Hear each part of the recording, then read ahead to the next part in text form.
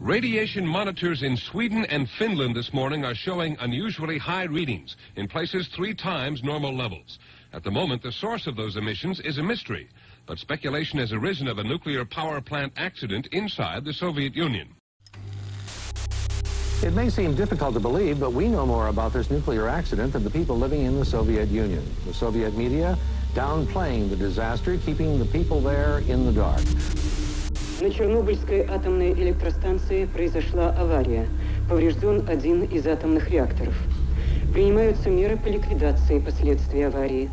Пострадавшим оказывается помощь. Создана правительственная комиссия.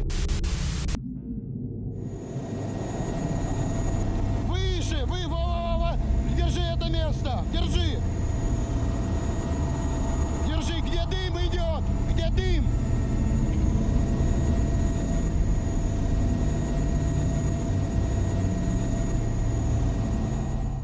সাবেক সোভিয়েত ইউনিয়নের 130 কিলোমিটার উত্তরের শহর প্রিপায়াট শহর। এখানেই 1986 সালে চার্নোবিল পারমাণবিক বিদ্যুৎ কেন্দ্রের ভয়াবহ দুর্ঘটনা প্রায় 50,000 মানুষকে গৃহহারা করে। এখনো পর্যন্ত বিশ্বের ইতিহাসে সবচেয়ে ভয়াবহ পারমাণবিক দুর্ঘটনা এটি।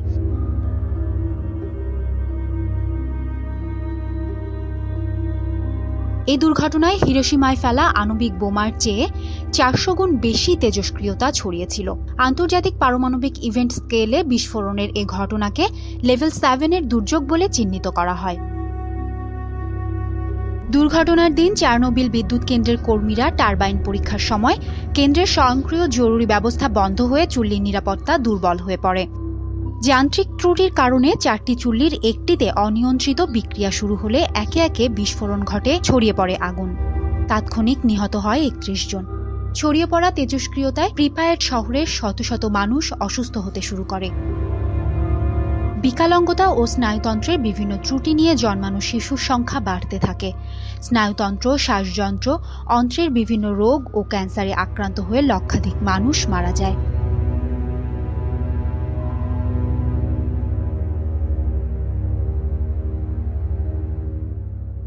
350-রও বেশি পশুপাখি জিনগত ত্রুটি যেমন এক চোখ, এক হাত, বিকৃত মাথা বা খুলি নিয়ে জন্ম নেয়। এখনও ওই এলাকার মানুষ তেজস্ক্রিয়তার দীর্ঘমেয়াদী প্রভাবে ভুগছে।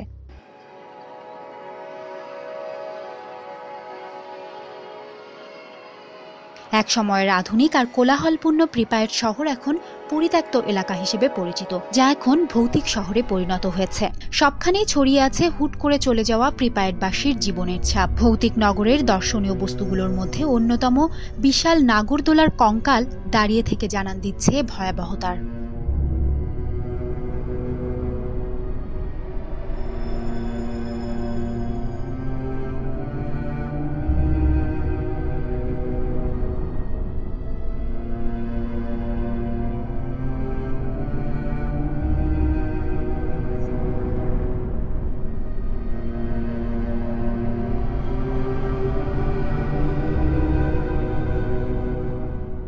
দু 2011 সালে একই ঘটনার পুনরাবৃত্তি ঘটে জাপানের ফুকুশিমা পারমাণবিক বিদ্যুৎ কেন্দ্রে। প্রযুক্তিবিদ্যায় সর্বোচ্চ সীমায় পৌঁছালেও জাপান পারমাণবিক বিদ্যুৎ কেন্দ্রের দুর্ঘটনা ঠেকাতে ব্যর্থ হয়।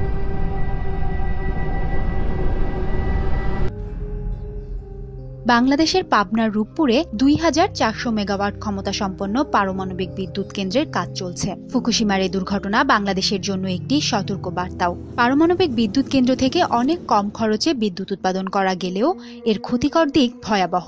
কোনো ত্রুটি হলে এর তেজস্ক্রিয়তা নিমেষেই প্রেতপুরীতে পরিণত করতে পারে সোনার বাংলাদেশকে।